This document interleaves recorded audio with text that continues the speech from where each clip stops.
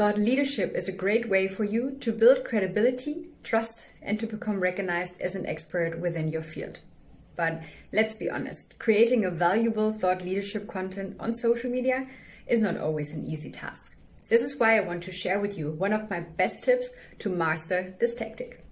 Creating your personal brand is one of the first things you have to do. Start sharing content and become a thought leader. Your content must clarify your area of expertise. So think about this first. For which areas do you want to be known for?